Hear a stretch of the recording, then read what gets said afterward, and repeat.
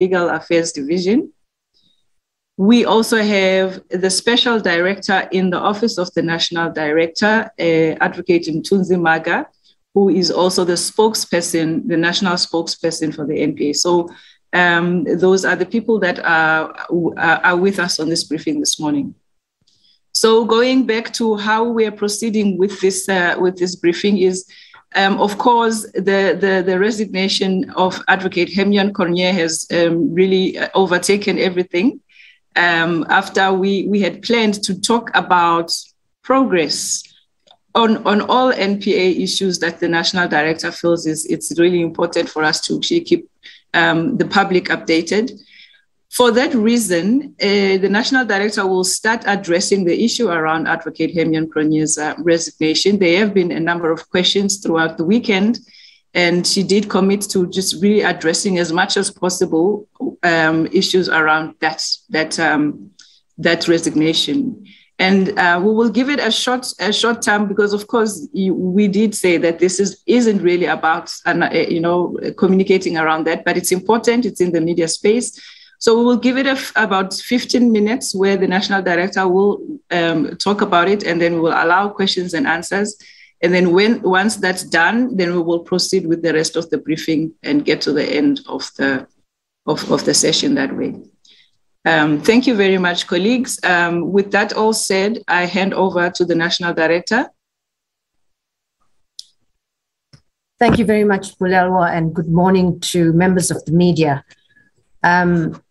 Firstly, let me confirm what Bulelwa has just said, and that this media briefing was scheduled some time ago. As you know, members of the media, we had our first engagement with the media. It was last year, and we were hoping to have yearly media briefings, engagements or roundtables with the media to update you on the work of the NPA.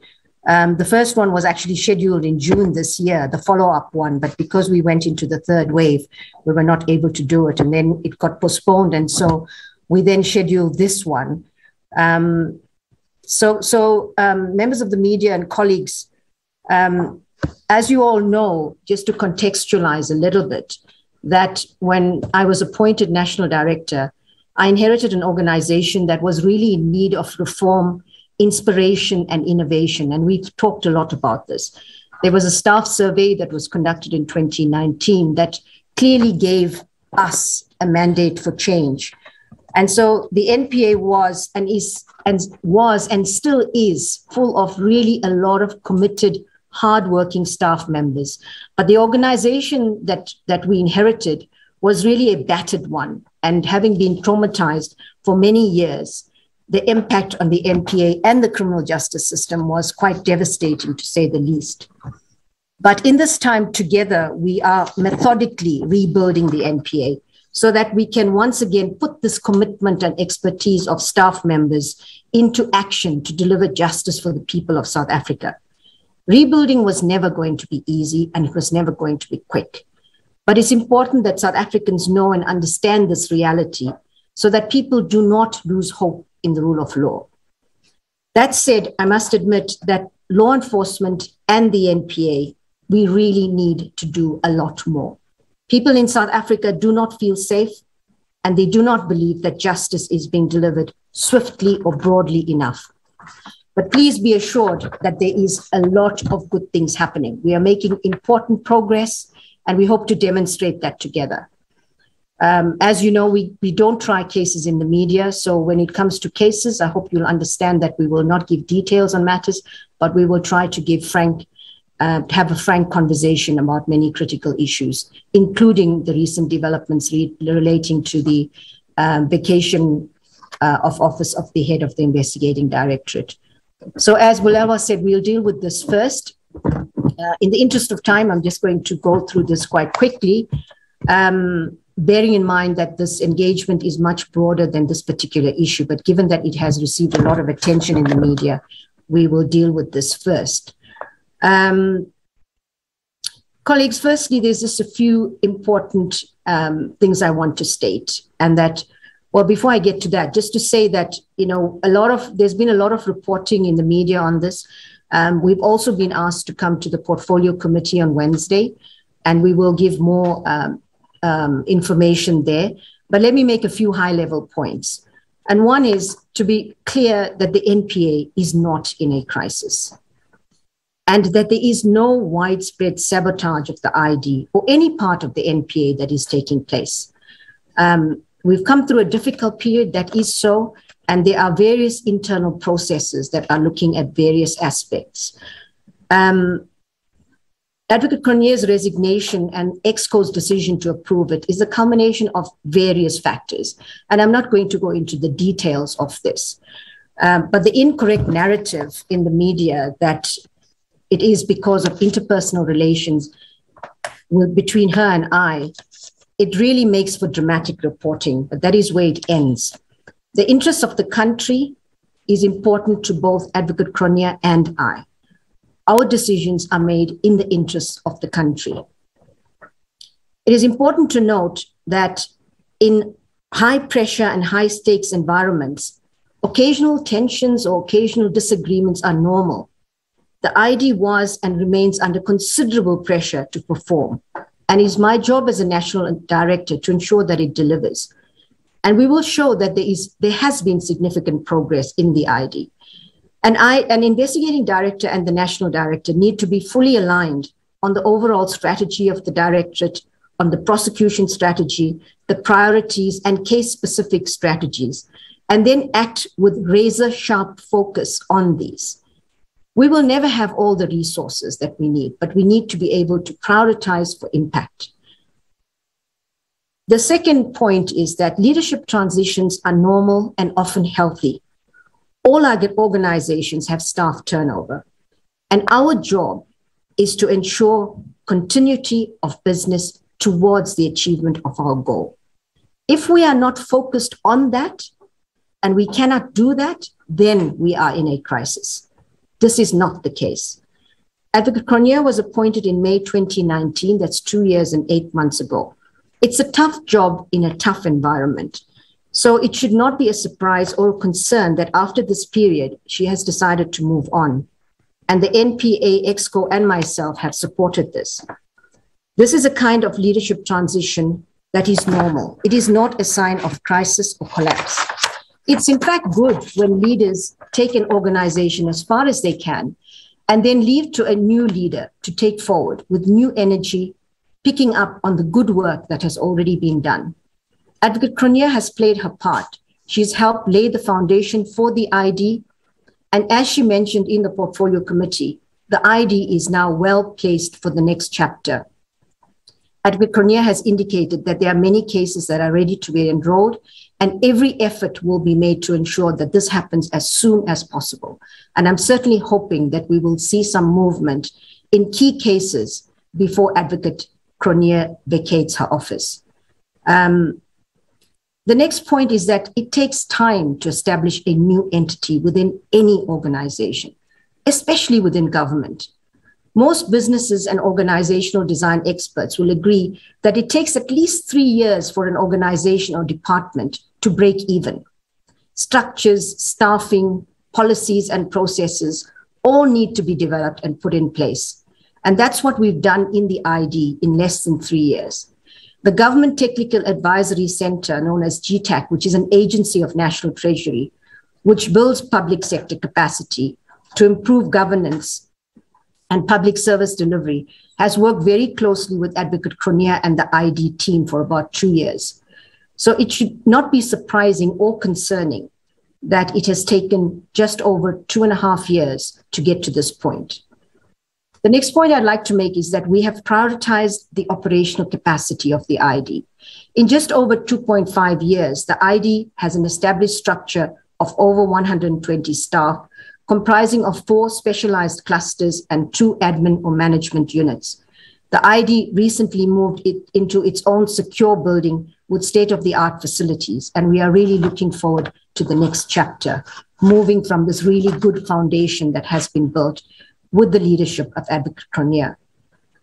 The next point I'd like to make is that the NPA, in as much as capacity is an issue, I want to clarify that the NPA has the capacity to prosecute certain corruption cases and complex crime matters and other high-level crimes. However, the extent and nature of state capture corruption does require additional specialized skills and capacities. And so it's really important that we continue with our efforts to ensure that these capacities are obtained for the ID and the broader NPA as well. The ID is working closely with other parts of the NPA. The organization is working closely with the Asset Forfeiture Unit to fast-track cases, to initiate asset forfeiture proceedings and recovery of stolen money from all jurisdictions. And I agree here as well that there's a lot of work to be done. There's a lot more work to be done. And Advocate Rabaji Rasatava can actually add to that, and if there are any questions in this regard later. The ID additionally has roped in other stakeholders, working with SARS, Financial Intelligence Center, as well as the the Financial Intelligence Center and SARS, in order to make sure that practically we can come together and try to utilize the limited resources available in a more impactful way. The ID has additionally began the process of onboarding resources from the State Capture Commission in order to manage the process of when the report is handed down to the Commission. There are, in the past 2 years that the ID has been around, the unit has managed to enroll about 18 cases, 70% being criminal cases that are still being ventilated in court, while the balance relates to asset forfeiture, civil recovery matters. With regard to the state-owned entities, the ID has also been dealing with the Eskom matter, but focusing on the Kusile power station as one of its legs, and it has managed to obtain and confirm a 1.4 billion restraint order in that respect. The ID, as I said, has worked with the Asset Forfeiture Unit and obtained an unlimited restraint order against the assets of the Gupta family through the company Island Site, and as well as the recent case of Nulana Investment, which I understand is in court tomorrow. The way forward. Firstly, as I said when I started, there is no leadership gap. The NPA leadership will ensure continuity together with Advocate Cronje in the next 3 months and stability in the ID. A detailed transition plan will include interim management and oversight arrangements to ensure that the ID delivers on its mandate. The process to appoint a new investigating director will be rigorous in order to ensure that the right person is appointed with the right skills who will deliver. Deputy NDPP Advocate Rabaji Rasatava will support Advocate Cronje in this transition period, during which time the new head will also be recruited. After a very challenging first startup phase, Advocate Cronje will leave the ID well positioned to deliver on its important mandate. I am confident that given all the groundwork that has been done, that work will continue unaffected in the coming months. The stakes are high, and we cannot afford to fail.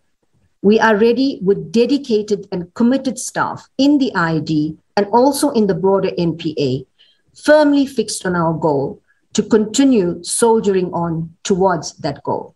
Failure is not an option.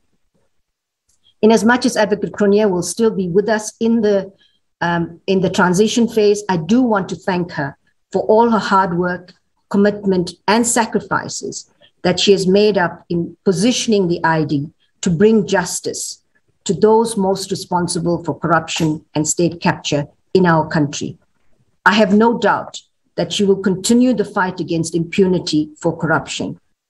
Although we still have important work to do in this transition phase, and the President's decision is awaited, on behalf of the leadership of the NPA, I wish Advocate Cronje every success in her career moving forward. Thank you.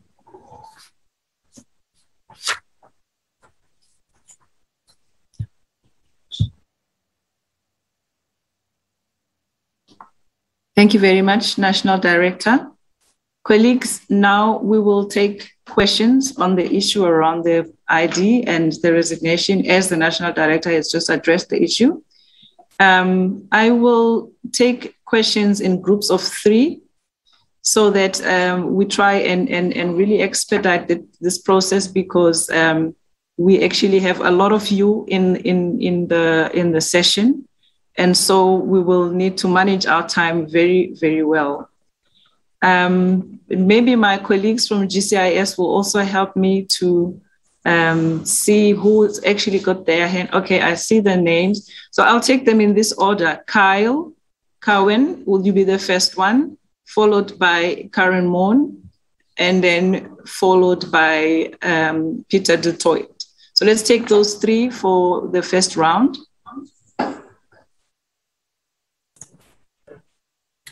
Good morning. Am I audible?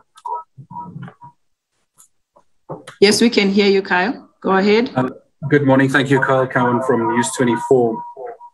NDPP Advocate Batohi, you say that relationship between yourself and Advocate Cronje was not strained. However, in your opening comments now, you did mention that there needs to be a high degree of alignment in terms of strategy and focus on specific cases, and also prosecution strategy on specific cases. And then you said that these visions and strategies need to be executed with razor-sharp focus. Are you implying that the focus was not strong from Advocate Cronje? Are you implying that the visions were not aligned and the strategies were not aligned? I think this speaks quite a lot to whether or not, you know, as you mentioned, these isolated incidents of tension between you two was more than that. And I think this is what we're really trying to understand. Was it isolated or was it continuous? Thank you.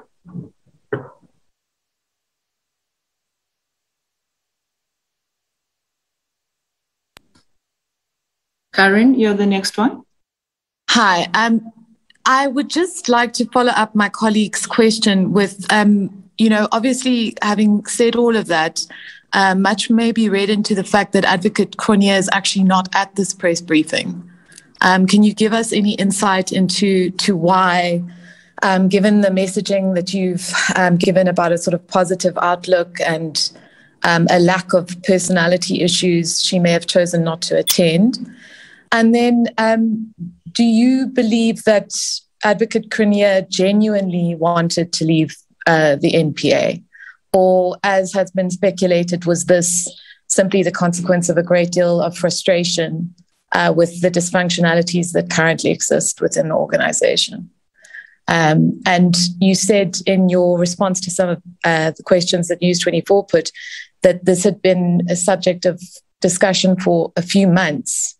Was there any effort by you or the NPA to persuade Advocate Cronje to stay, given that, you know, we know that leadership leaving, though you have stated very categorically that it can be a healthy thing, especially with the Estina cases, with so many cases yet to be launched, might actually be something that is potentially adverse to the ID's work.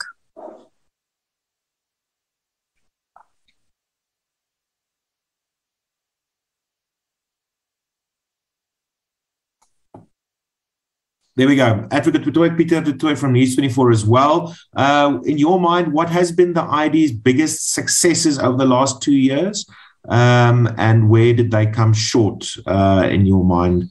The biggest successes and where did they come short? Thank you. Thank you very much. That's the first three questions, National Director. You've got them. Thank you very much for those questions.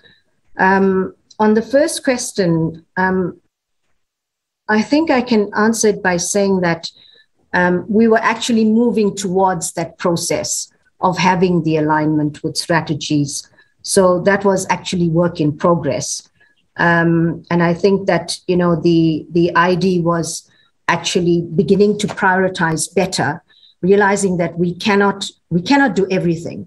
So if you do not have clear priorities and we're very, very focused on what we do, it's going to be difficult. So I'd say that we were actually getting to that point. We've been working on aligning and making sure that we are both on the same page with regard to those issues. So that was work in progress. This is an engagement with the media, with the executive committee of the NPA, which is why Advocate Cronje is not here. Advocate Cronje had expressed an intention to leave. I did initially in the initial period, speak to Advocate Cronje and in fact try to ask her to remain. That was in the earlier phases, but they got to a point when I realized it would be in the interest of all concerned that Advocate Cronje does leave, and that is why I agreed to her vacation of office. And I'm going to ask Advocate Rabaji to deal with what the last question of Peter du Toit. Omar, are you ready?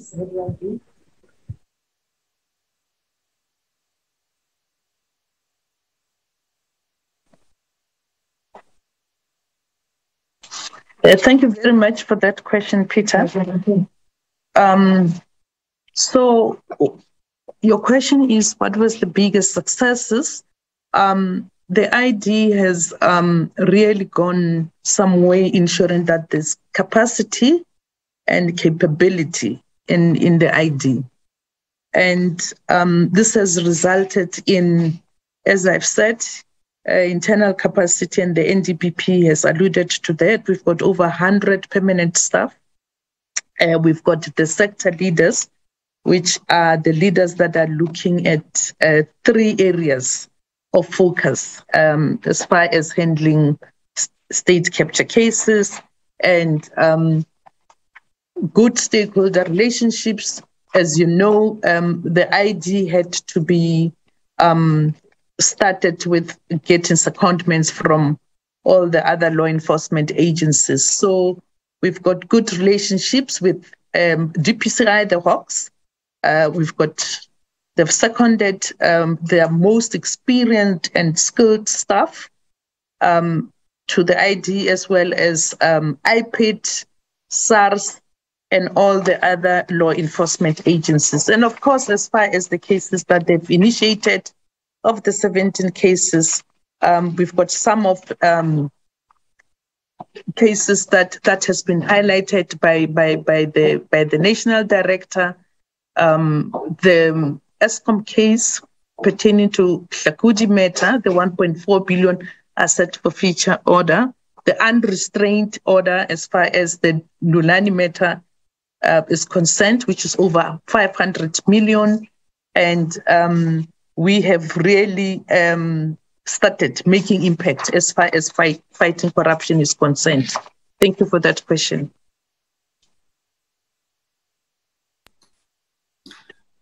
Thank you. We go to the next round.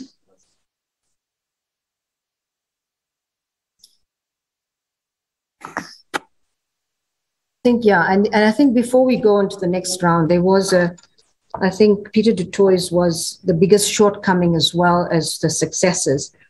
I think perhaps one of the biggest shortcomings is trying to do too much, without all of the resources that we need. And I think that has probably been one of the biggest shortcomings, is that we really need to hone in on very specific issues and cases and try to make impact, because otherwise it's really impossible to deal with what is on our plates. And moving forward, there's going to be an avalanche of work coming from the Zondo Commission as well. So we really need to enhance that ability to be very strategic and focused in terms of what we select. And there will also be an expectation then that there will be quick successes. And I really want to temper expectations in that regard to say that, that there's a big difference between testifying in a commission and putting together a watertight case. And so it will take time to go through that and to make sure that we're very strategic about what the cases are that we take emanating from the Zondo Commission, and that we have the necessary resources to deal with them. Okay, that's responses to the first round. We proceed to the next group of 3, which is firstly somebody from UFM, News Note. It doesn't have a name. And then Sipho Masondo and Mandy Winner. In that order, please.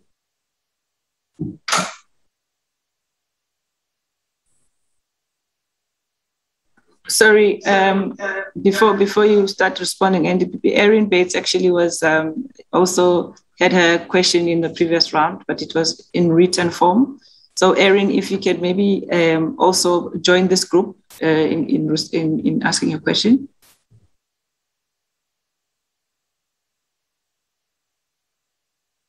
Who's from UFM?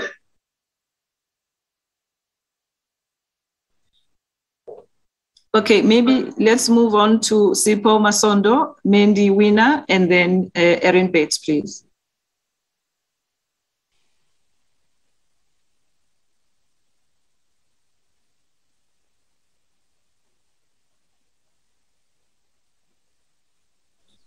Colleagues, we cannot hear you. Who's asking the question now? Okay, Sipho seems to be struggling with something. I see Kyle. So Mandy, can you come in? Thank you. Can you hear me? Yes, perfectly. Fabulous. Thank you. It's Maddie Wiener from 702. Advocate Batohi, there seems to be an issue amongst the public and advocacy groups around patience. And this is a very relative term, that people are becoming impatient with the apparent lack of progress. How much patience is enough?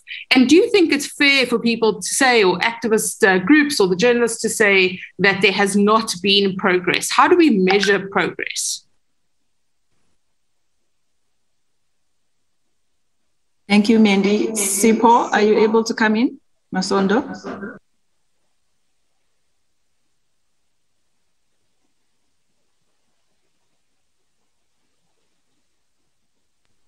Okay, Sipho is still struggling. Erin Bates, please come through. Thank you. Can you hear me? Yes, we can. Great, thank you. So my first question, Advocate Batohi, is when did the ID move into its new premises? You mentioned them earlier. Secondly, has the process to appoint a new head already begun? If so, what are those details? Then what are the latest details you can share about either staff or material from the state capture inquiry being handed over to the NPA and the ID? And have there been engagements on the anticipated report? Then you've spoken about an unrestrained 500 billion rand order in relation to Nulane. But the current matter, as far as I know in the Free State, concerns a 25 million rand feasibility report. So is that narrow case to you satisfactory when it comes to litigating from the ID side in relation to the Guptas? And then my last question is whether Advocate Cronje has given you any indication she is going straight into a new post, or is she leaving without something else lined up at this point? Thank you. Thank you, Erin. Sipho, are you still struggling, or shall we move on to the next person? Sipho, still struggling. UFM, somebody from UFM?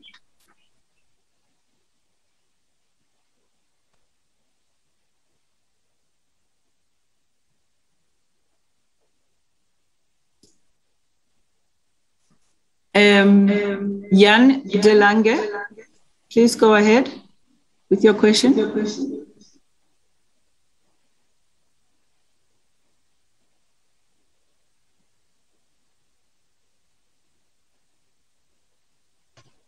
Can you hear me? Our colleagues. Okay. Can you hear me? Yes, we can hear you, Jan. Go ahead. I'd like to know from Batohi, are there any staff, any senior staffers in the National Prosecuting Authority left who was implicated in state capture or crimes of any other nature? And if so, why are they still there?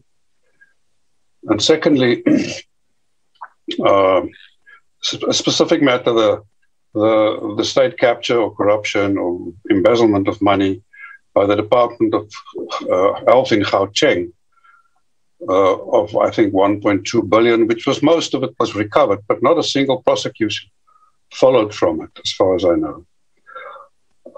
Yet it was followed up last year with another scandal with PPEs, and in August this year, it became to light that a whistleblower and an important management position, financial overseer officer, was murdered in an apparent hit murder. Wasn't that very disconcerting? Can you talk about that? The effect of that, of such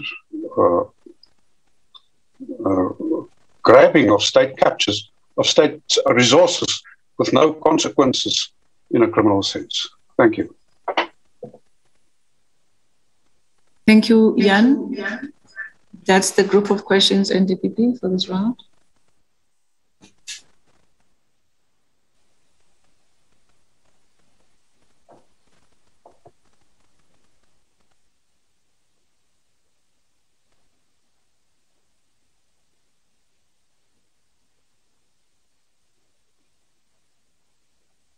Sorry, I think.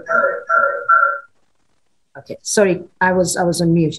But responding to Mandy Wiener's question, I can fully understand the impatience of the people of South Africa in terms of the apparent slow movement with regard to prosecutions. But when we think about what is reasonable and what should be expected, particularly in the context of the ID, we have to remember where the ID started. It started at zero. There was absolutely nothing. And we still have a long way to go. We're not anywhere near where we want to be. But where we are at now, clearly the age of impunity is over. There is no guaranteed impunity anymore. And that is really important. That even though the wheels of justice are turning slowly, they are turning, and people cannot act with brazen impunity anymore. If you look at the ID, as I said, it started off at zero. And now we've reached a point where it's not fully capacitated. As I say, we will never have all the resources, and we do need very specialized skills that I was talking about. And we are putting every effort into doing that in a very complicated government procurement process as well. So all of those things are coming together. And so I really think that, as Advocate Cronje said in Parliament as well, that in as much as the ID doesn't have everything, it is well poised now to deliver on some key cases. And I'm certainly hoping that even before Advocate Cronje leaves, that there will be some movement in significant cases, or at least in the next 6 months. But in the broader context, remember, the ID is only dealing with a very, very small percentage of cases. And we work very closely in the context of the specialized commercial crime units, together with the DPCI, to deal with a whole lot of other corruption, high-level, complex corruption matters. And in that space, the head of the DPCI, General Labia, has said publicly even that they are really struggling with capacities and capabilities. And so this really has to be addressed as a matter of extreme urgency. Otherwise, we are going to be dealing with cases and we will make impact, but it's not going to happen as fast as the public and as we would like to actually see cases moving to court. With regard to the issue of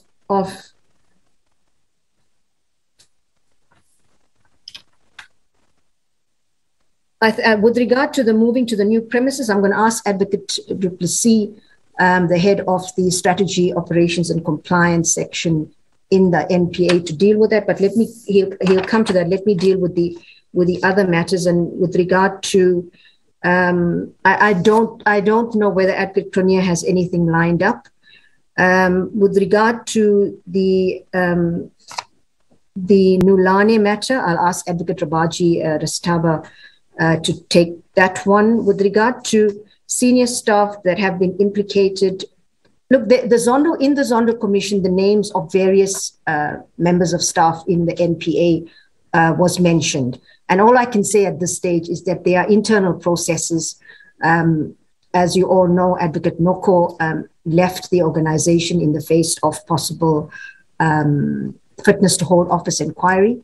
But there are internal processes, and I do not want to, we don't discuss that in the media as a matter of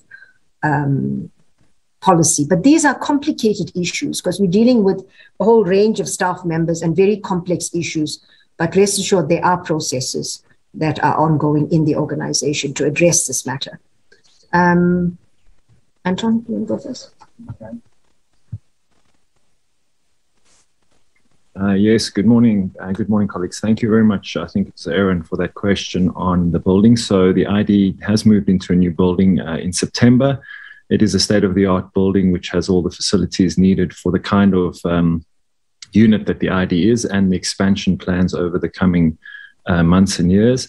The process did take a little bit longer because it was a complicated procurement process for a very specific building. But we're very pleased with the facility that is available now, and there's a lot of work going into making it fit for purpose for the long-term future of the ID. I think that also speaks to the question that was raised about the Zondo resources, and I'll just touch on that briefly. Of course, it's been a little bit complicated with the stop-start nature of the Zondo Commission. We haven't been aware of exactly when it would end, and just when we were prepared for the transition of the resources over to the ID, further extensions were granted. We now know that the process of extensions is over and that the report will be handed to the President on the 1st of January. So we are really planning full speed ahead for that transition, and that includes not just the capacity of staff, and there are a number of them, investigators and analysts and lawyers that are moving across from the Zondo Commission, but also the transfer of the digital forensic lab, which is a really huge asset that will be coming across to the NPA and to the ID as soon as Zondo wraps up. I think it's also an important point to make in relation to the Zondo transition that we are dealing with two different outcomes. The Zondo Commission, of course, being a truth commission, the NPA and the ID being a criminal prosecution process with different outcomes. So it is quite difficult to overlap the work, and I think that's something that has to be borne in mind. But of course, as we head into January with the transition of the resource, I think the NDPP has already referred to the importance of us being prepared for what she referred to as an avalanche of cases that come from Zondo. But we don't want to preempt that, but we are getting ready for it, both in terms of capacity and in terms of infrastructure. So I think on that question, I'll leave it there. Thank you. Oma?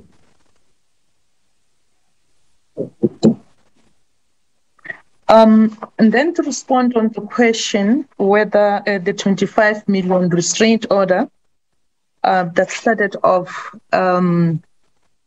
with the feasibility study, restraint is good enough to initiate and good enough to litigate with the Guptas. The answer is yes, because currently where we stand, you'll recall that the unlimited restraint order is against the assets of the Gupta family through the company Line. And where we stand now is that we've got the following assets. So this is going to keep on growing. We've got the restraint order of 44 million in immovable property and an aircraft valued at $3 million US. If you convert that into rands, it's 47 million. And this belongs to Isles Light Investments Pty Limited, as well as 60 million property that belongs to Iqbal Sharma and his wife. So yes, this is good enough to continue the litigation with the Guptas, particularly on the recovery of the stolen assets. Thank you very much.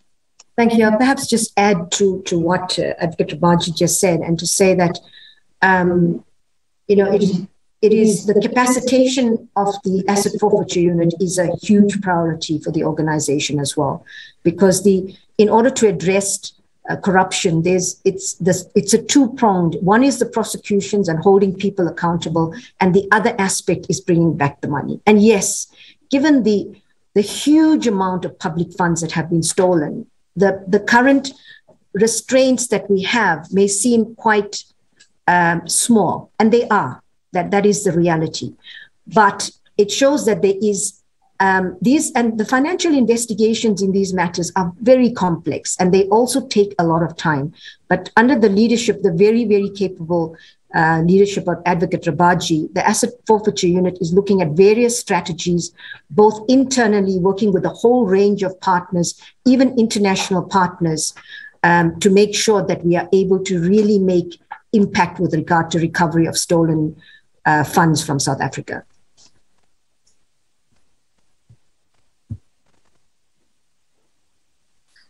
Thank you, National Director. Media colleagues, at this point, I think it will be important for us to move on. The questions that have come through in writing that relate to the ID, because remember we said this first session we will focus on ID questions. The other questions may well be addressed after the NDPP's full briefing. Sipho Masondo came through because he couldn't speak. His question is, has the ID successfully prosecuted any case since it was established? That is the only other question that relates to the ID. Then we can move on, National Director. I can say that, what is a successful prosecution? A successful prosecution is charging people and then taking a case to conclusion.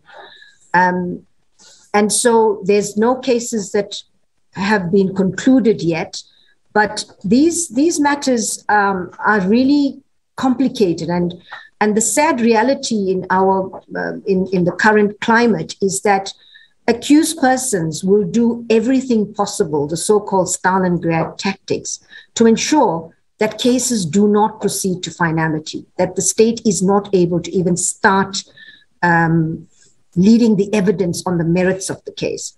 But we are acutely aware of this strategy, and we are in the NPA looking at we've developed guidelines. We're looking at really empowering prosecutors to resist these attempts. But at the end of the day, they are decisions that are made by judges and magistrates.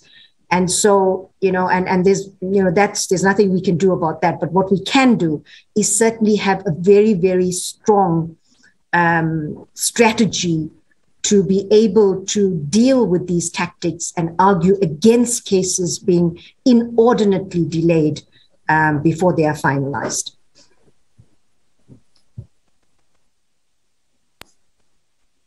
Thank you, National Director. On that note, we continue with the rest of the information the National Director wants to share. Over to you. Thank you very much, Gulalwa. So, members of the media, looking at the broader work of the NPA, which is really a very, very important institution in our constitutional democracy. We prioritized the following. Firstly, we really looked at improving our internal processes, policies, and getting to develop a fit-for-purpose organization that is able to meet the demands of the 21st century. And so the support to the core was extremely important. And so what we did is we've repositioned what was the old admin and support functions under a new DNDPP for strategy, operations, and compliance. And they are looking to see how they can support the core so that we can deliver effectively and innovatively as possible. But this is not just about optics. We have positioned the SOC, as it is known, to be a strategic partner to the core business of the NPA by inter alia critically reviewing a whole lot of policies, etc., in order to make sure that we enhance efficiency as well as our response times. We've developed an extensive capacity development program for the NPA, looking at basic training right from the aspirants, but also looking at advanced specialized training in a whole range of areas. COVID has affected our plans in this regard, but we're certainly hoping that we would be able to ramp up efforts in those areas. We're also looking at a mentorship program and also utilizing the old, I shouldn't say old, the experienced and retiring prosecutors to be able to mentor staff members. And I just realized that I didn't deal with one question by one colleague dealing to the whistleblower and PPA, but I'll deal with that as we proceed with this engagement. We're also looking in a partnership with UCT and Oxford University to have an advanced management and leadership training for our senior managers. We are driving modernization, trying to use digital tech more effectively within the NPA. we have really injected innovation into the heart of the NPA. We realize that without innovation, we are never going to be able to deal with the intractable problems that have been, that have actually within the NPA and within the broader criminal justice system. And so we've established an innovation and policy support office, focusing on more longer-term strategic issues, trends, and challenges facing the NPA, and to serve as an innovation hub within the NPA. Collaboration. We've really focused on collaboration. Success isn't possible without really strong, constructive collaboration, both internal and external.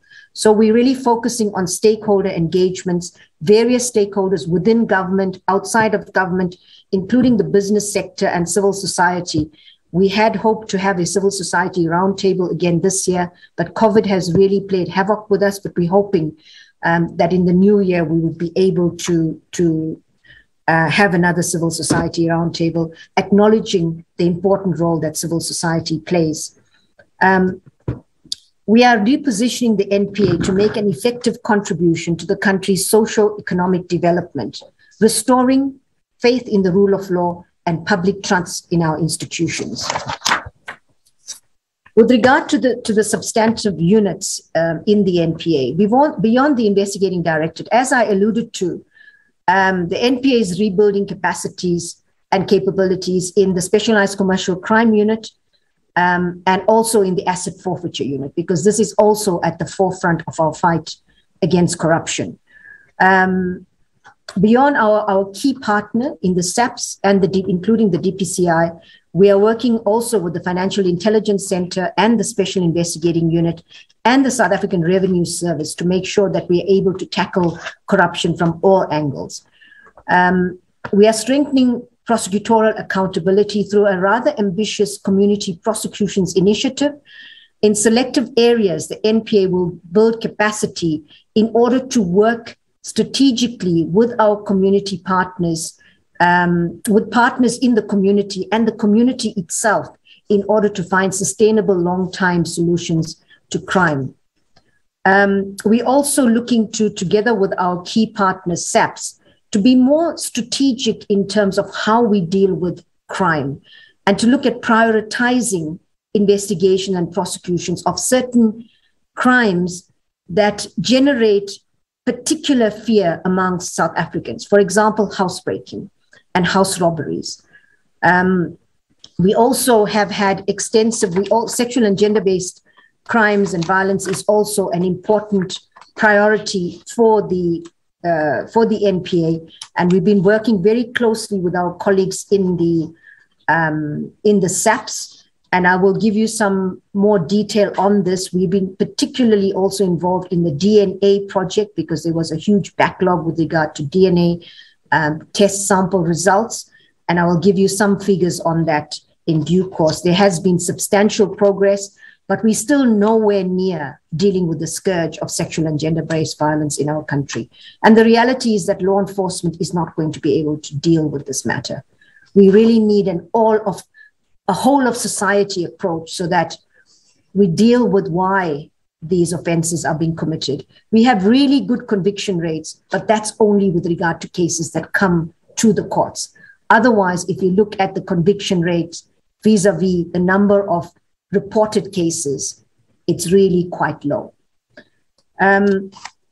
What to expect in the future? Filling of key leadership positions, particularly at DPP and special director level, is crucial to ensure stability and professional leadership in the regions and also within the specialized units. We talked about the Zondo Commission recommendations. So I just want to add to that to say that hopefully it will give us impetus to actually deal with the prosecution of persons involved in state capture, but also to boost the NPA's independence drive, which is critical. We are in the process of establishing the NPA Office of Ethics and Accountability, and we can talk more about that, but that is really to ensure that there is a zero tolerance in the NPA to improper conduct or unethical conduct. We're developing the NPA policy on non-trial resolutions. And this is really important in terms of guiding possible negotiated settlements as we proceed with very, very complex and international corruption cases, and looking at possible agreements with companies, but still ensuring that we prosecute persons that are implicated. Corruption has always been a top priority for the NPA, but during a recent workshop that we had, this was one of several priorities, but it was receiving specialist attention. But we decided that work will continue in the other areas, but corruption is going to be the only area. It's going to be the prioritized area in the NPA. And this is going to cover the work of the ID, the SCCU, that's the Specialized Commercial Crimes Unit, and the Asset Forfeiture Unit. We identified 4 elements to this. And one is we have to have enhanced internal and external collaborations. We've got to really improve that. We've got to increase the impact of asset recovery. So there's going to be a strong focus on that. The skills enhancement that I talked about, and improve communications around corruption cases. Members of the media, addressing corruption is not a sprint. It is a marathon. But at least we are on the right track. Despite important progress, as I said when I started off, we are far from where we want to be, but we are on this journey. And what is clear, as I also mentioned, is that impunity is no longer a given. The taps of corruption and rent-seeking are being closed, and that's the reality. And there are important cases which my colleagues, which you've been reporting on for the past year, that have been brought to court that demonstrate this. It demonstrates that the rule of law in our country is our guiding light. We must also look at prioritizing and perhaps the less serious cases and getting them to court whilst we are looking at the long-term, more complicated charges, which take time. And this is all about our prosecution strategies. We are also looking at, our efforts have been bolstered by the Specialized Commercial Crime Courts and also the creation of corruption courts, also the creation of national and sectoral anti-corruption hotlines. With regard to the divisions and just prioritization on corruption matters, each division has selected cases that they are prioritizing, and they are monitoring the progress with regard to these matters. As I said, we can't do all the cases. We have to prioritize for impact.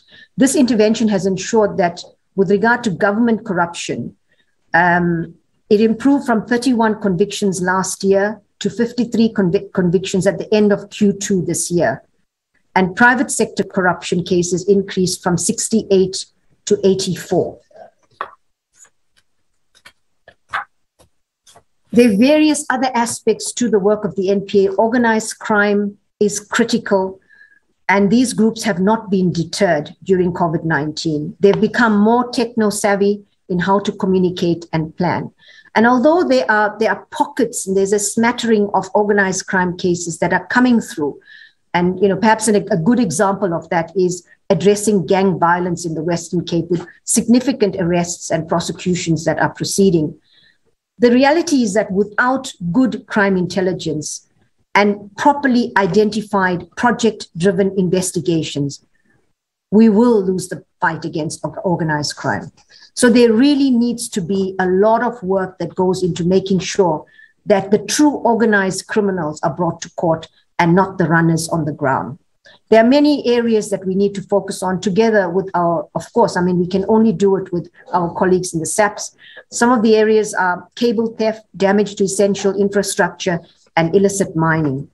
So it's really important that law enforcement is able to capacitate itself with the necessary expertise, including cyber experts, in order to deal with all of these organized crime challenges that face our country, including illicit commodity export markets. And as I said, to get the real syndicate leaders with regard to the various organized crime types. On the issue of TRC cases, again, in this particular area, we recognize and appreciate that these cases have taken a long time to come to, well, there are few cases that have come to court, but these cases have taken a really long time to be addressed. And there are various reasons for this.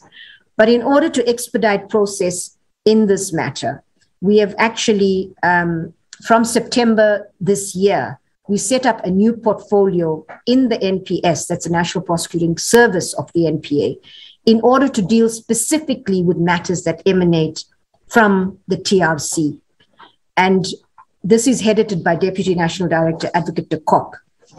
The NPA recognizes the historical importance of thorough and proper investigation of matters and the need for dedicated prosecutors to deal with these cases. And what we've done is we've managed to get a deviation from the Department of Public Service Administration in order to hire prosecutors on contract for a period of 3 years who are dealing exclusively with TRC matters in the various regions. And we also, the DPCI, we are working very closely with them, and General Labia of the DPCA has been capacitating the DPCI in the regions to work closely with these prosecutors to make sure that we are able to bring these cases to court. So we've put in place structures to do this. We are looking at ensuring that we have quality investigations. We are also looking at training for investigators. So far, a total of 59 cases are under investigation, with 56 new matters to be referred. We do recognize, as I've said before, that time is running out.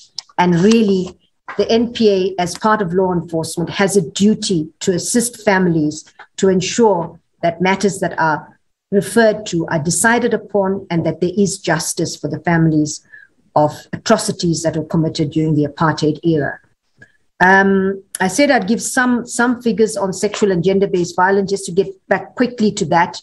The conviction rate of sexual offenses at the end of Q2, as I said, was high. It's almost 73%, with 815 convictions, with really high sentences that are being imposed. Life sentences, 20, 25 years. But as I said, the reality is that this is not going to deal with the scourge of sexual and gender-based violence.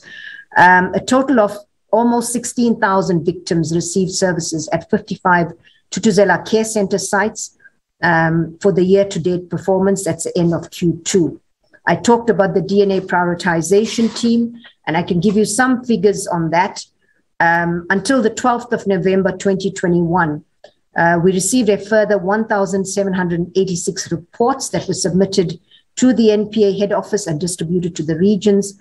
And we are, this brings the total number of reports received as a result of this project that I mentioned to 4,529. That is quite a significant amount when one considers the backlogs that we were dealing with. There are 55 Tutuzela care sites. There are 2 more that are providing services, but they're not yet in operation in line with the Tutuzela Care Center model, and we are looking to make sure that that happens. There is also a hashtag Know Your Tutuzela awareness campaign at the moment. Members of the media, in conclusion, I'd like to just make the following remarks. We are acutely aware, as I said when I started off, of the importance of the media in so many respects with regard to keeping the people of South Africa informed. Importantly, the impact of investigative journalism. We remain supportive of the importance of independent and responsible reporting in matters of national interest. That said, we have noted with concern concerted efforts of report that amounts to trial by the media, where we are asked for comment on issues relating to, for example, witnesses and evidence. We remain firm that we will not ventilate issues that are justiciable before the courts in the media, as they will likely compromise our prosecution and seriously undermine the rule of law and the fair administration of justice. We appeal to the media to allow pending cases to be tried in a competent court of law rather than in the media, which could, as I said, compromise cases, and where accused persons could raise issues relating to fairness, etc. So as the NPA, we will not get involved in trial in the media. We're also aware that particularly when it comes to prosecuting high-profile accused or politically exposed persons, that we will receive attacks from all quarters. This is a distraction mechanism to divert attention away from the actual evidence and the court proceedings, and to play the case out in the public domain. We will not engage or get involved in this. These attacks in the media continue against our office quite frequently, and the pattern is it's often when these cases, it's prior to or subsequent to a court appearance. Attacks against the NPA are fine as long as they are based on fact and they are justified.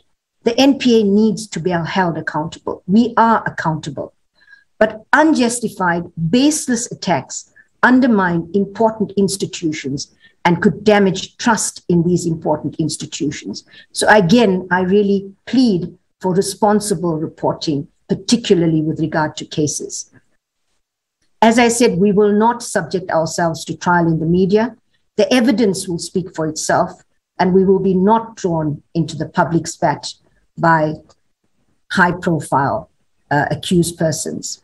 As the prosecutors, we focus on the evidence, and we will follow the evidence with regard to prosecutorial decisions that are made.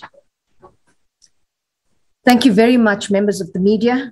That is my address.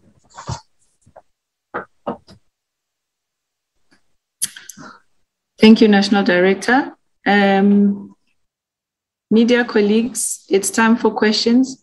Before I call you out, I will read the questions. Sipho Masondo was struggling to come through, but also his questions were not particularly related to the ID. So Sipho's question is, the NPA is quite good with the prosecution of cases like murder and robbery, but it doesn't look like prosecutors are able to deal with complex financial crimes. Other than VBS and Steinhoff, are there any other serious financial crimes that the NPA is dealing with? If yes, kindly name at least 3. And it continues, has the NPA successfully prosecuted a high-profile financial crime in the last 5 years? And does the NPA actually have the capacity to prosecute high-profile financial crimes? So that's one set from Sipho Masondo. Okay. Karen Mon and Jan de Lange, in that order.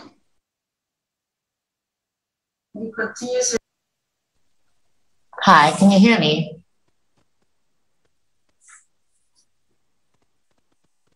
Hello? I'm not sure if you can hear me or not.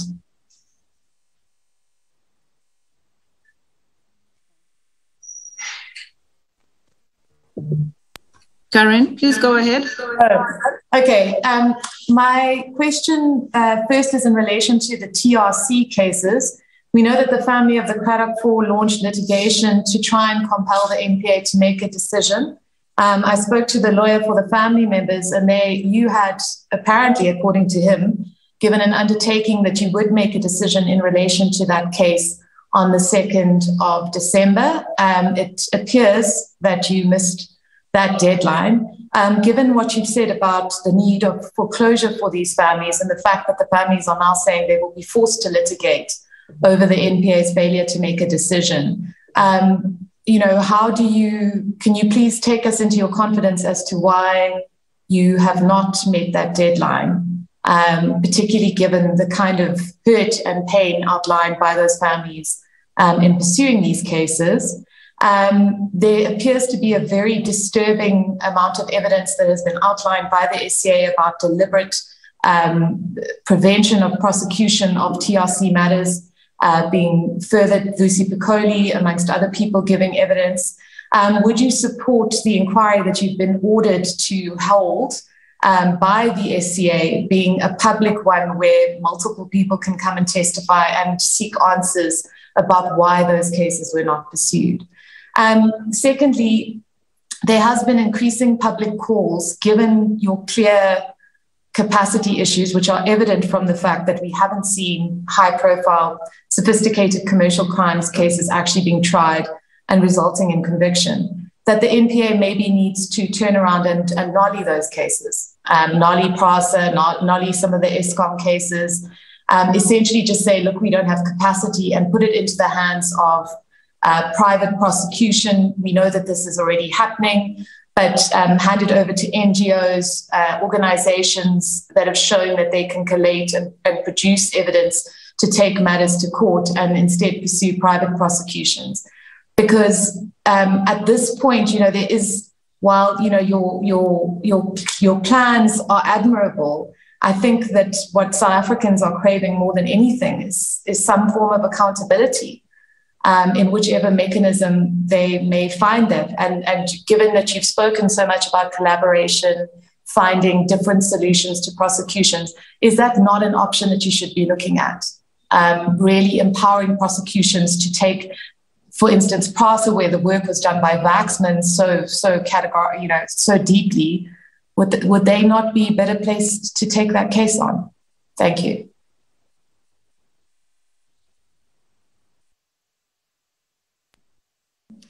Thank you. Jan, you ready? Jan de Lange. Can you hear me? Can you hear me? Yes, Hello? We can hear you.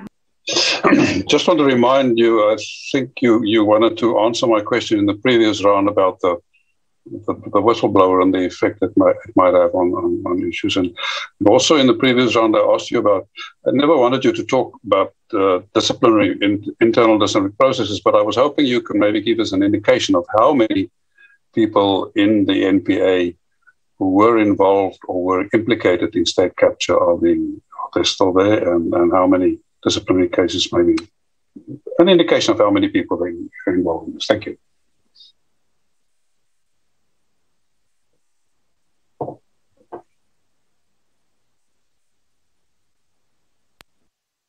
Okay, I don't see any other questions at the moment. Okay, so let me take those. The issue of dealing with serious financial crimes, I'll deal with it at a high level, and then I'll ask Advocate Koch to come in with some of the details with regard to some of the cases that are coming through to court or that have been prosecuted, as the question is framed. And my other colleagues may want to come in on this as well. But I think you are right that the NPA has a lot of very, very highly skilled and committed prosecutors that can prosecute lots of serious murders, rapes, robberies. And the idea was that in the specialized commercial crime unit space, which was the unit that was set up to deal with serious, complex corruption, that's where the expertise would be developed in order to deal with these cases. Now, we do have some prosecutors that can deal with this, but as I said, the particular complexity of matters of grand corruption requires certain specialized skills that we do not have in the NPA. And so the capacitation and the development of skills is a top priority, and we're looking at various ways in which to ensure that we're in the process of doing a skills audit in this particular field to properly understand what the skills levels are, and then to make sure that all of those critical, highly specialized skills that are needed, that there's a proper training plan, and that we do, I'm hoping within 6 months or a year at least, have a group of highly skilled prosecutors with all these specialist skills to be able to do these cases. But that said, as I said, there are prosecutors that can deal with this, but some prosecutors, but regrettably in the past, what I found when I took office is that the less serious cases were being dealt with in the specialized commercial crime unit space. And so there was a process to migrate a lot of those cases to the district courts or the regional courts outside of the specialized courts. and to ensure that those cases here are the complex commercial crime matters. And so Advocate de Kock might be able to take that a little further. On the TRC cases, yes, the issue of the missing of the deadline, which was, my understanding, there was some kind of undertaking that was given by the management and prosecutors in the Eastern Cape. I'm going to ask Advocate de Kock to give some details on that issue. I would certainly support that any inquiry, and I have been engaging with the minister on this with regard to holding an inquiry into possible interference in the work of the NPA with regard to bringing prosecutions with regard to TRC matters. As you correctly said, the Kohli has actually deposed to an affidavit, and that's in the public domain. So I would certainly support that the inquiry be public so that there's transparency, and that hopefully it helps with bringing justice and an understanding of what actually resulted in the delay with regard to a number of these matters. The issue of private prosecutions, well, I'm just broadly calling it private prosecutions, but I think the NPA is the constitutionally mandated prosecuting authority. And what's important is to make sure that the NPA, as that mandated authority, has the resources to be able to deal with these cases, and that we don't start outsourcing prosecutions. These cases need to be prosecuted without fear, favor, or prejudice. We need to ensure that there is an independent investigation and that there aren't allegations that there are certain other agendas that are driving prosecutions. And therefore, it's critically important that the NPA gets the capacity, deals with these cases, and once they are properly investigated, if there is no case, if we cannot proceed with the case, then yes, then at that stage we must issue a nolli prosequi certificate. But we can't do that until we've reached a point where we are satisfied that the investigations have been completed. With regard to the issue of, I think one of the issues that's important in this regard as well is that the national anti-corruption strategy sets out a whole of government approach to dealing with corruption. And as you were, recently there was an advert for the members of the advisory council to the president, who's going to advise the president on various aspects of the implementation of the national strategy, including the issue of the single entity. And I think that is critical because we need clear direction from government in terms of what exactly is the single entity going to look like. And for now, I'm very confident that all the work that has gone into setting up the investigating directorate, although there have been challenges, but it is positioned to be able to ensure that we are able to deal with these high-level complex corruption matters. It's not yet there, but I think the foundation has been laid to deal with that. But the sooner we get clear direction from government on the single entity, I think the better it would be in terms of moving forward. The issue of the whistleblower protection, which I'm also going to ask Advocate de Kock, who's leading the NPA on discussions in this regard, to add to what I have to say. But you're absolutely right. The killing, the cold-blooded killing of possible witnesses or whistleblowers is extremely, extremely concerning in this country. We do have a witness protection program, but that is for witnesses, not for whistleblowers. But we are looking at how we could try to ensure that genuine whistleblowers do get the necessary support and protection. The DG in the Department of Justice is facilitating discussions on this. Now, the minister is also involved. So it's at a very high level that we are trying to look at what can be done to protect genuine whistleblowers and not those that, I mean, there are instances where you have suspects that claim to be whistleblowers, potential suspects. So we've got to look at this very carefully. There's got to be a very clear framework to deal with this. But in the meantime, whilst all of those processes are happening, we really got to look at how we can be innovative about protecting genuine whistleblowers right now. I'm going to ask colleagues, Advocate de Kock, are you ready to take some of those questions? And then Advocate Tripathi. Thank you very much, NDPP, and good morning to all the colleagues. And thank you for the opportunity to talk about our work. So just in relation to the issues around the complex commercial work, the NPA has been doing complex commercial work for a number of years. And there are a number of very good outcomes and convictions that have been sustained over the years. We have received prison sentences in respect of many accused persons in relation to complex commercial crime. I think in the recent years, the one that pops to mind was a matter that arose within the Western Cape of J. Arthur Brown.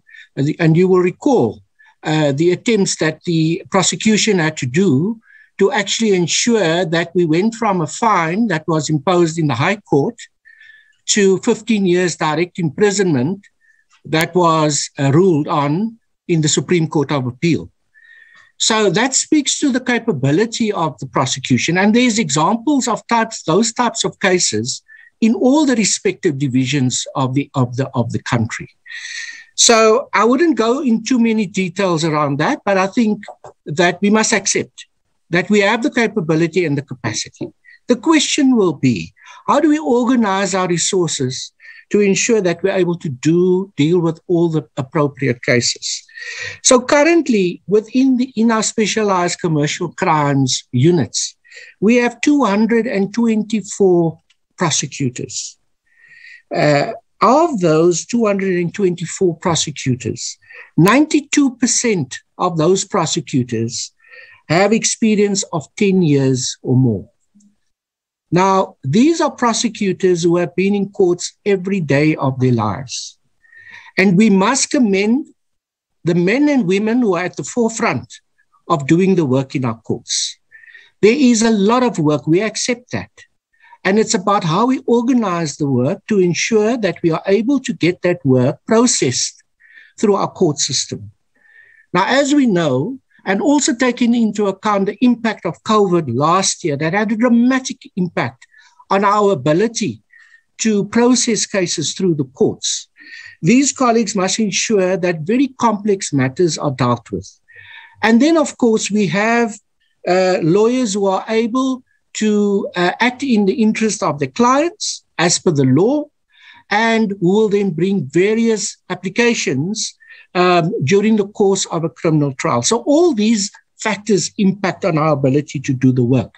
But I would like to reassure everyone that we do have the capability and the capacity to do the work. So what the NPA has decided now recently in its strategic session that it had, we will assess all the cases of a high-profile nature that we have. We will look at them, we will review them, and we will ensure that we've got the best capacity available in the respective divisions to do those matters. That's the first thing. We will also work very closely with the ID. So as the ID is taking the work forward, the prosecution is going to support the work of the ID in relation to complex work. So one area that we are currently looking at is to look at the question of tax offences and to utilize the specialized capability that the NPA has in relation to tax work. So currently, we have 88 posts for tax prosecutors within the NPA. And these are very senior people as well who also do commercial work. And we've got very good tax convictions in our country.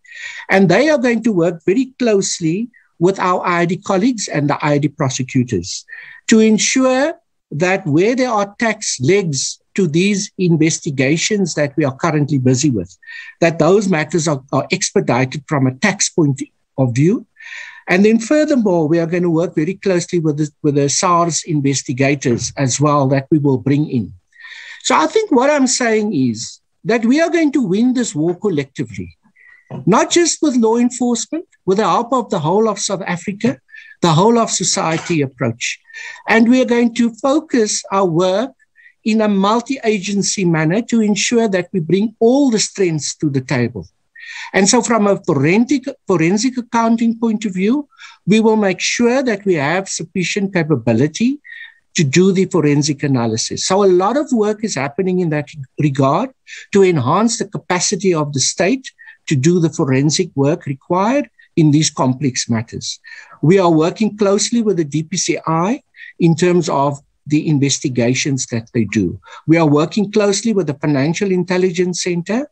We are working closely with the South African Revenue Service. We are working closely with the Reserve Bank and with all banks and other institutions in the country. So I'm saying that we are poised to really take forward this fight in terms of dealing with complex commercial work. And the last point I wish to make is that just recently we established specialized commercial courts in all our provinces. That is a first. We never had that. We had 4 courts: Johannesburg, Cape Town, Pretoria, and then we included Durban, Eastern Cape, but not the other provinces. So that has been set up within the last year.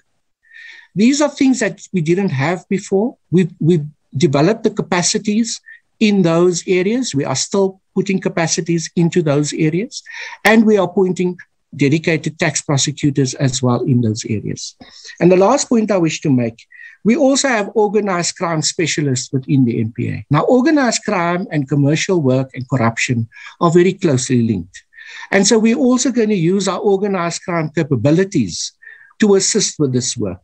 And so what I'm saying is we will find the expertise and we will appoint people to work with us. The last point is that we do work with the private sector. Those lawyers who want to work for the NPA are welcome to come.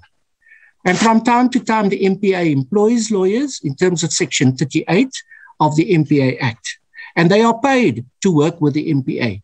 So where there's a deficiency of skills or capability, we readily acknowledge that, and on motivation from our directors of public prosecutions or from our investigating director, we will then seek the assistance of the private sector to assist the prosecution.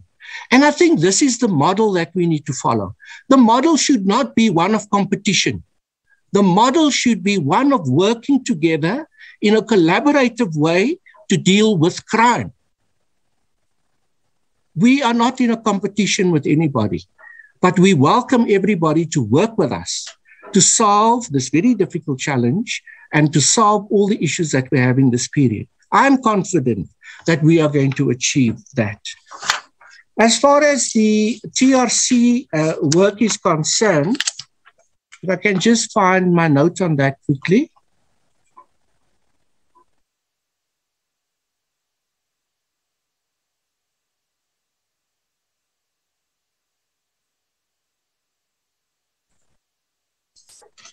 So as far as the TRC work is concerned, I think for the first time, the prosecution and the investigative agencies have the ability to make a great impact on the TRC. This was a very painful chapter in the history of our country. And all of us within the NPA are committed to address these matters. We are committed to work with the families and the victims, and we are committed to work with those lawyers who are helping to try and solve these matters. Many of these matters go back really far into our history. The starting date is 1961. And you will recall that the Truth and Reconciliation legislation was put in place to try and understand the picture that we had inherited because of the conflicts of the past, and to get a true understanding of that and the gross abuses and human rights violations that took place during that era. And we will recall that many people actually went to the TRC to go and give evidence and to apply for amnesty. And the TRC had the powers to grant amnesty. But there was a residual of matters where amnesty was not granted, or where perpetrators did not come forward and apply for amnesty. And these are the cases that we are dealing with historically. And there's a legacy over the years that these matters were not addressed correctly. And we do understand, on the recommendation of the court and the NDPP to the minister, that there must be an inquiry to establish what happened. Why did the work not take place the way it should? And so we inherited that legacy. So what have we done? We have reorganized ourselves, as the NDPP has indicated. We have created additional capacity within the prosecution, and we've created a centralized model to deal with TRC work. So in effect, what we've done is to create a component within the prosecution that's dedicated to deal with TRC. And so we are currently, we have a number of posts that are created throughout all our divisions under a centralized command within the prosecution at head office. And I will take personal responsibility to ensure that those cases that we are currently investigating are getting the necessary attention. And so out of the matters that we currently have, and I'm just looking for the numbers, I had it earlier. I will come back to the numbers that we are appointing and the progress that we've made in relation to that. But I'd like to address the Cradock 4 matter. So an application was launched in the Cradock 4 matter for the MPA to make a decision in relation to this particular case. Now, at that time, the MPA was not in a position to make a decision because there was not sufficient evidence to justify a prosecution of any individual in relation to those unfortunate killings. There was subsequently a discussion with the prosecutors who are from the Eastern Cape, and the lawyers were representing the families and the victims in terms of this litigation. And this is how this date of the 2nd of December arose. It arose in good faith because the prosecutors tried to reassure the victims that they will be in a position to make a decision in the matter by then. What has subsequently happened is that we have investigated the matters further. There's a long, complex history to this particular case, including the initial phases of the prosecutors and the investigators having to reconstruct the docket in this case. So a lot of work has been done over the last few months to bring this matter to a point where prosecutors are able to make a decision. Unfortunately, with the best intentions in the world, we are not able to meet that simply because the prosecutors are indicating that there are still aspects of this investigation that needs to be done. And so that is our reality. And so from time to time, we do project timelines within the prosecution, within the management of our work. But it's a timeline. It's trying to focus our minds to ensure that we all work towards that objective. And so that is what happened in this matter. And we then wrote on the 1st of December of this year to the lawyers to say, please give us an opportunity to try and resolve the outstanding issues. Now, what are the outstanding issues? The prosecutors have determined, that the investigators have determined, that this may be a matter where there were superior orders given in terms of the killing of the Cradock 4. There seems to be information that there were discussions regarding the Cradock 4 at very high-level meetings within the country. Now, I'm sure everyone will agree that we need to do that investigation thoroughly. We need to find out whether there's any new evidence that could be unearthed to justify the role of any other individuals in a conspiracy to kill anyone within the country. So that is what this is about. And the prosecutors need time. And we need time to ensure that the administration of justice is the winner at the end of the day as far as this matter is concerned. So unfortunately, that is our position.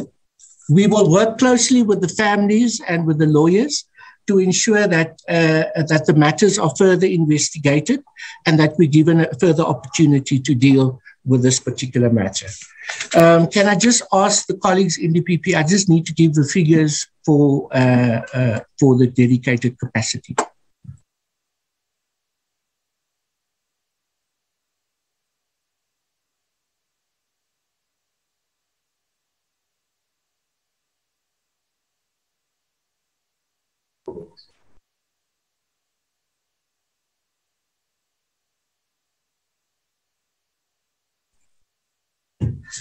So as far as the dedicated capacity is concerned, we have created a total of, how much? 25 posts for the dedicated capacity. There are currently 13 prosecutors that have been appointed in the MPA. We have 5 posts created in the province of KwaZulu-Natal. Those posts must still be filled. We have 2 posts created in the Western Cape. 2 of those posts have been filled. We have 4 posts created in the Eastern Cape. 1 of those posts have been filled. In the DPP Northwest, we have 1 post filled. In North Gauteng, we have 3 posts. 2 of those posts have been filled. In our head office, we've created 4 posts. 3 have been filled, and we've got an additional 1 person appointed to our head office component. In Limpopo, we have 1 post. One of those posts have been filled. Northern Cape, 1 post. That post must still be filled. Free State, 1 post. That post must still be filled. And Mthatha, 1 post. That post must still be filled. So we will ensure that this capacity is in place as soon as possible. And then we are working very closely with the DPCI that has also a dedicated capacity. What we mean by dedication is that this will be the sole responsibility of these prosecutors. There are currently 59 cases that are under investigation. And there are still a further 55 cases that have to be referred. So a total of 104 cases. So with this dedicated capacity and the investigative capacity, we are confident that we are going to be able to, within a very short space of time, finalize all the outstanding investigations. We welcome the help from the lawyers, from the families, and we will give reports to all the families on the status of the matters. Thank you very much, NDPP. Thanks. Ronnie, if you could also deal with your engagements with regard to the whistleblower issues. Just briefly, please. So as far as the whistleblower challenges in the country are concerned, we need to say that we do have a witness protection program within the country. And that is currently the best available institution that we have to secure the safety and the security of witnesses. But the system is a voluntary system. And so you apply for witness protection, and there's a process that we follow to admit you onto the program. And the MPA currently has a 0 harm target in terms of people in the witness protection. And we are maintaining that 0 harm target that we currently have. The challenge occurs when people report crimes, but they don't come forward as witnesses. And so these are either informal, at an informal stage, or they may be witnesses in a particular matter. And the question arises, how do we support those witnesses? So this is an issue that we have been grappling with. And within the national anti-corruption strategy, it is an area that was looked at as well, is in terms of how we address the situation of whistleblowers. One of the recommendations that is made within the strategy is that we need to develop or look at developing a whistleblower agency within the country.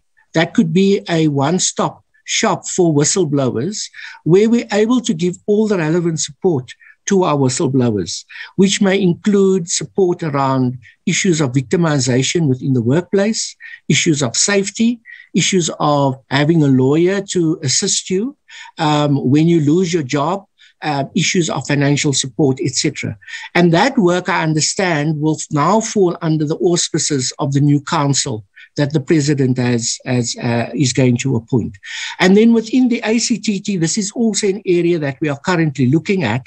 And we have then requested that a team of people urgently look at additional measures that we can take to ensure that whistleblowers are protected, taking into account the witness protection program that we currently have.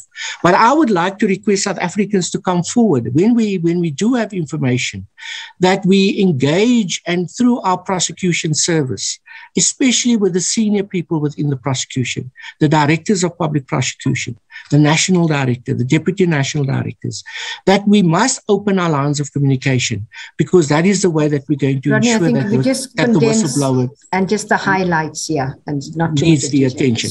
Thank you very much. Thank you, Advocate Kok. So just to make the point on the whistleblower protection, even though, yes, we do have a witness protection program, and we've talked about that. The reality is that the need to protect whistleblowers is a crisis in this country. And we really need, right now, we need to work together with public sector entities, organizations. It's got to be a government and public sector partnership in order to try to address this really, really important issue. And we really need support from the highest levels of government to ensure that there is an immediate response to deal with this matter. There's one or two, let me just check if they were, just to mention also on the issue of financial crimes. And I want to just reiterate, what Advocate Kok said about capacity. Yes, within the NPA, we have really good experienced prosecutors. I think the point is, and he made it as well, is that we need to focus on getting these very specialized capacities like forensic, cyber capacities to ensure, and working with the private sector as well, to make sure that we're able to, where prosecutors lead investigations, we're able to have these very specialized capacities that assist and support them in their work. With regard to financial crimes, I should say as well that just last week, the head of the FIC, Advocate Tolisile Kanile, myself and Advocate General Labia signed, we're in the process of signing a memorandum of understanding. We had a meeting last week where we are basically putting together a capacity together. So the FIC staff will actually co-locate with NPA staff in order to try to ensure that we deal more effectively with money laundering. So we are identifying cases, and we're looking at particularly your standalone professional money launderers who have pretty much escaped, because of various challenges. Hasn't really been a concerted effort to deal with this really important contributor to financial crimes in this country. So we're looking at doing this as a collective, and also in order to deal with foreign predicate offending. So there's going to be very targeted. We're selecting a couple of cases to make sure that we can have a dedicated capacity to deal with these issues.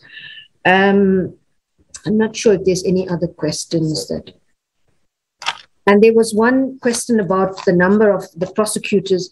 So, let me say that, it's been made public, the allegations against prosecutors, various prosecutors in the NPA. There's been evidence and testimony before the Zondo Commission. Prosecutors have been implicated. But that said, let me say that I have not experienced open,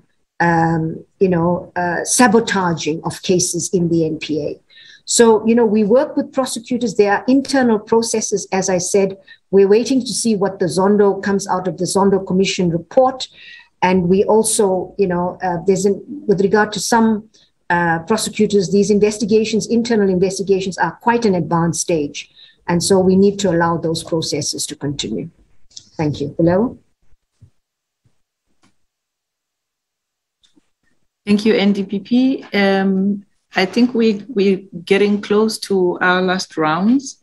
So I will firstly read the question from Newsroom Africa. Xolim Gambi. The question is, NDPP, can South Africans be assured that you won't resign before your term ends when the going gets tough?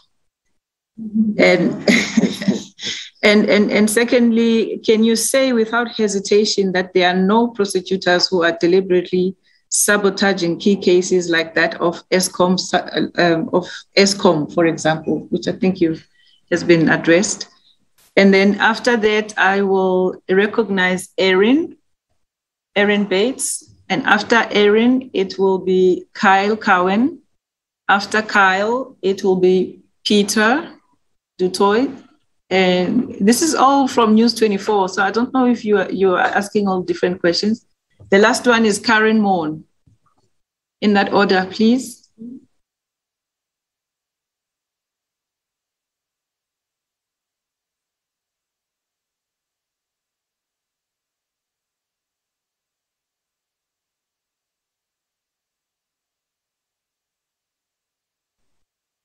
Erin, are you still there?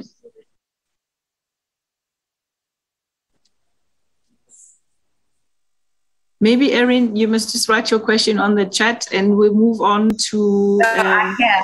Yeah. And after Kyle, Peter. Great. Okay. Erin Bates. Okay, go ahead, Erin. Thank you. And thank you for this engagement. I know it's been a long morning. Just to follow up, I had a question earlier on whether or not the process of finding a new head of the ID has begun. If so, what details can you share? Then of the 100 members of the ID, how many are designated NPA prosecutors and how many are external hires? Then we at Business Day understand that staff within the ID are demoralized, not least with the head of the last few years leaving, and are looking for other positions because there's no clarity on the permanency of their jobs moving forward. What's being done on that score? And then finally, we heard earlier this year that there was at least plans to get red notices from Interpol for senior members of the Gupta family, including the trio of Gupta brothers. What is the status of those notices and what efforts have been made since we last engaged to get them extradited back to South Africa? And thanks again.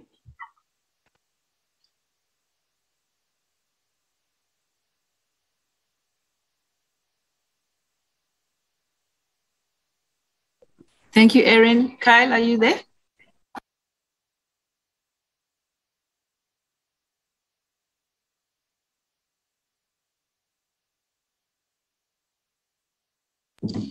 Okay, we move on to Peter du Toit. Thanks, Bulelwa. And then Karen after that. Thanks, Bulelwa. Advocate du Toit, you've over the last 2 years been remarkably transparent about the damage that was done to the NPA during capture and what the extent of the repairs that are needed are. You referred earlier in your briefing to the groundwork now being done, the ID being well positioned, and Advocate de Kock just now spoke of being poised to act the NPA. If you look over your last 2 years, what would you have done differently in this time? Are there instances where you could have, for example, intervened to ensure high-profile cases are prosecuted faster, or are there instances where you could have acted more forcefully, for example, to get your way in regards to capacity, resources, or staffing? Because isn't the only metric actually state capture crooks in orange overalls? Thanks.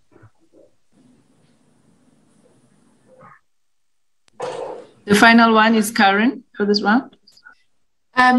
So 2 questions. First of all, just in relation to my question about Advocate Cronje, whether she genuinely wanted to leave or whether she left out of frustration, and whether you can categorically say that this was something that she had absolutely no conflict about when she resigned, given that we know that the president did try and intervene in terms of addressing the kind of resource issues that she has vocalized both publicly and in Parliament. And then second of all, just on the TRC cases, the reason that you, Advocate de Kock, gave was that there was an insinuation, a very obvious public insinuation, that there was high-level involvement from the State Security Council in the murders of Craddock 4. We have known for decades now that a military signal was given that those men must be permanently removed from society. In line of the fact that that came out decades ago, I'm somewhat surprised that that is now a basis for which you vocalize, an explanation for not making a decision in that case. I do understand that the docket appears to have disappeared or been destroyed. I mean, that will, of course, form part of your investigation inquiry into political interference in this matter. But can you seriously say that up until very recently, the NPA was not aware of the fact that there was a state security signal given for the removal of these men, and that high-level ministers of the apartheid government, including the late former President F.W. de Klerk, was involved in that meeting? Thank you. Thank you, Karen. And then maybe the last question, NDPP, and then I think that will be it as you address the questions for the last 10 minutes. Sipho Masondo is asking, what is happening around the insurrection? Is the NPA doing any work around this matter?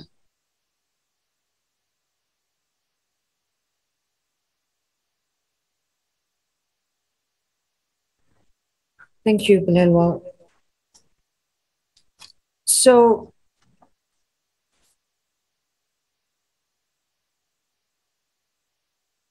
I think I'm going to Anton, maybe I'll just hand over to you to deal with the resources, and just to say that the process to find a new head of the ID is an ongoing process. We haven't yet clearly articulated the process, but hopefully we will be able to do so very, very soon. Anton? Thank you very much. I think there are 2 points to be made on capacity for the ID, and it's been reported in the media that one of the reasons for the so-called frustration is the lack of capacity. And I think on one hand, that is the capacity we've been speaking about that Advocate de Kock and the National Director have raised in relation to the kinds of specialized capacity needed to prosecute these cases. And we explained in a bit of detail on how much more work needs to be done. So I won't go into that. But in terms of the actual capacity that exists currently within the ID, as you said, it's a staff complement of about 120, just over that at this point. Of that, about 17 of those posts are permanent posts on the NPA structure, and the rest are part of the model, because remember, the ID is a multidisciplinary model. It is set up to be to exist with a range of stakeholders and expertise. So there are a number of secondees from the police, from the DPCI. There are secondees from other agencies like SIU, etc. And of course, within that context, there are also a number of contract staff. Now, one of the problems with, and it speaks to the point I think one of the colleagues made about staff feeling demoralized in the ID. Don't forget that the ID was set up essentially as a temporary structure. It was set up for a 5-year period to deal with a very finite set of challenges coming from various commissions of inquiry, the Zondo being the most important one.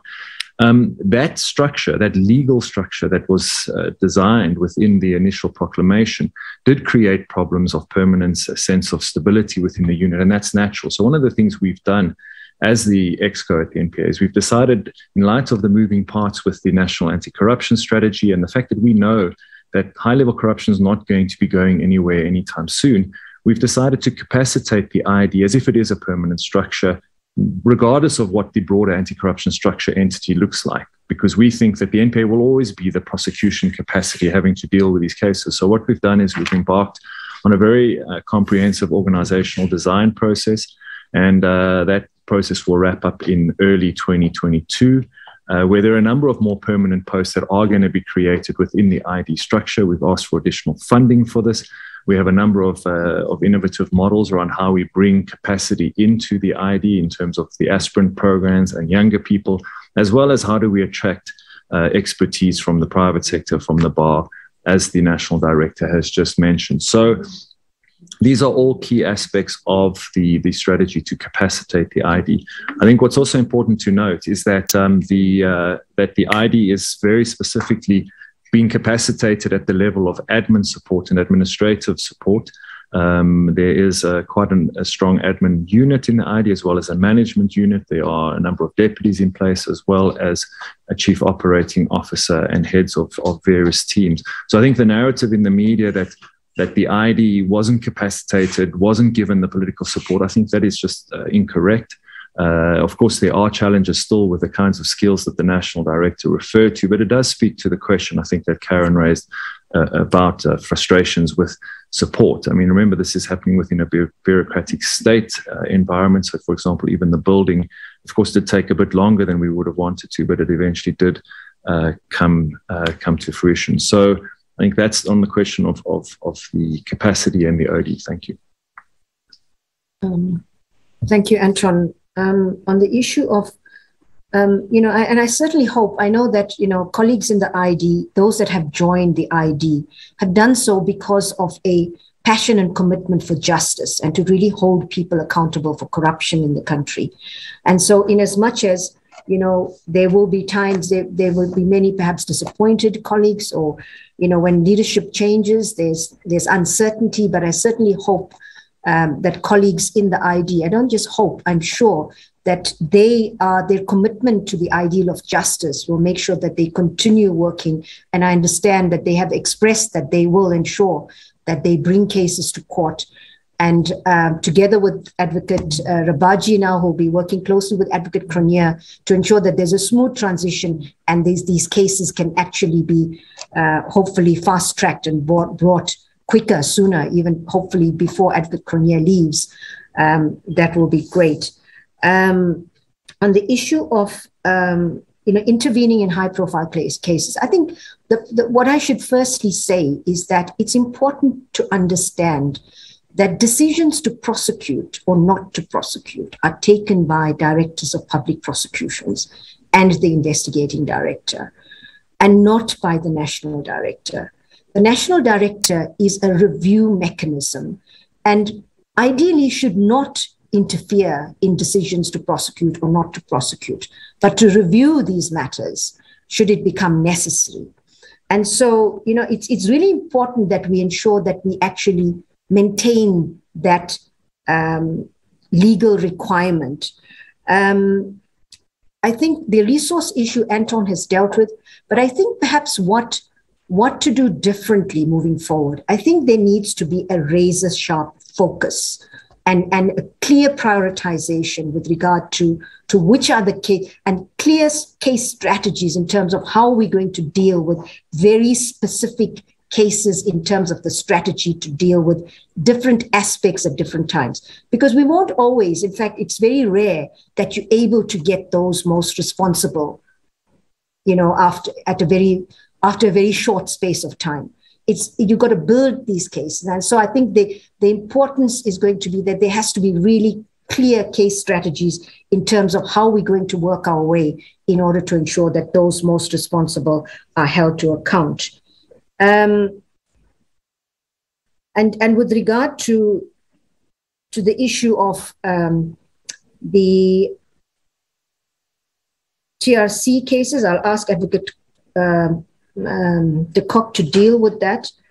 On the recent unrest in July, the NPA has been working very, very closely with the DPCI. This has been one of probably the most devastating attacks on our constitutional democracy.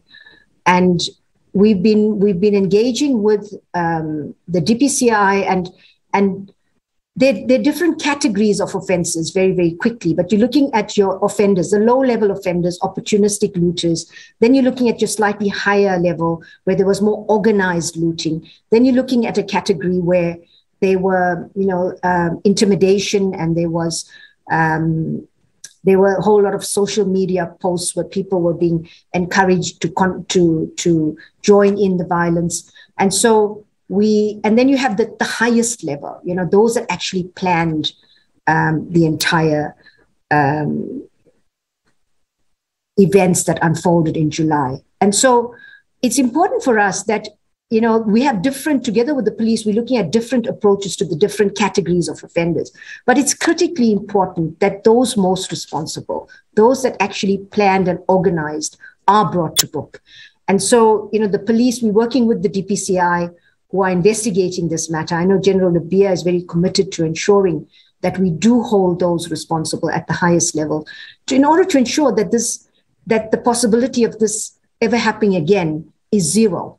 So we are working very, very closely with the police, and Advocate Andrea Johnson is representing the NPA in that forum. Rodney, can you perhaps come in on the follow-up case on this TRC matter, and I'll check if there's anything outstanding. Yes, and there was also in relation to the unrest matters, NDPP. I'm not sure if you want me to deal with that.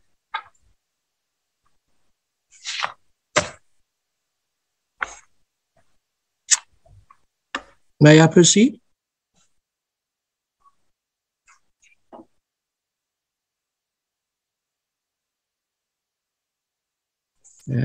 Colleagues, I'm not sure if I'm being heard.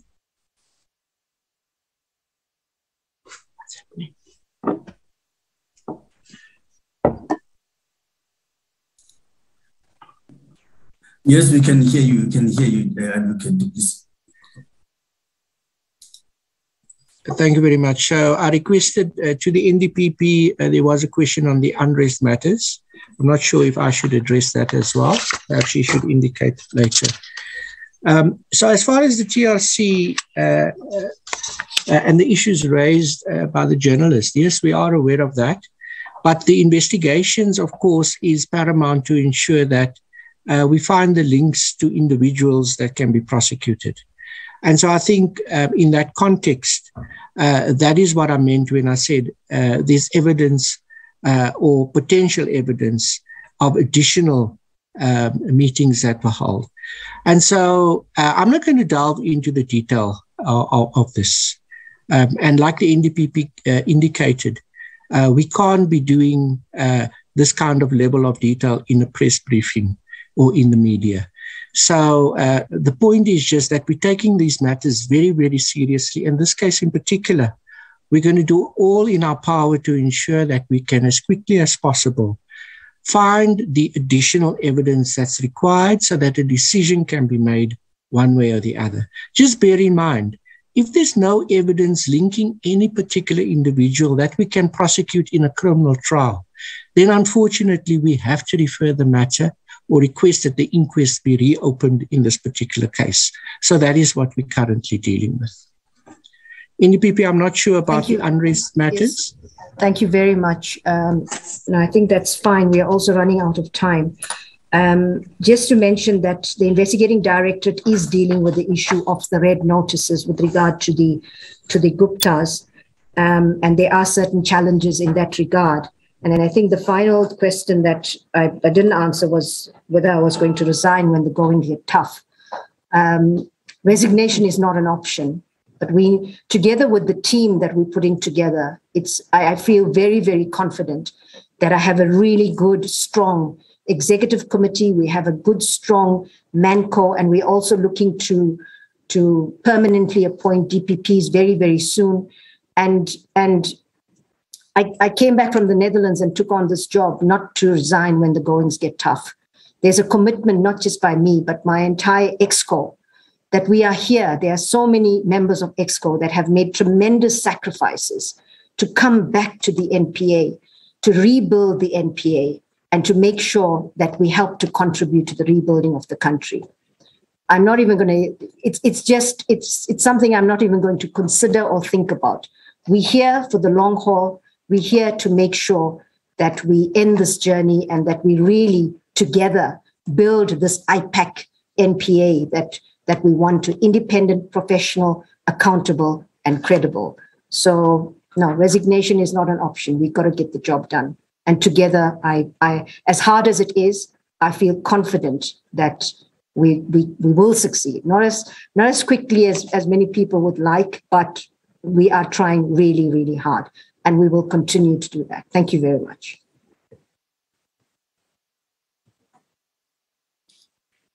Thank you, National Director. That brings us to the end of this briefing, colleagues. As you can see, the time is 12 o'clock on the dot.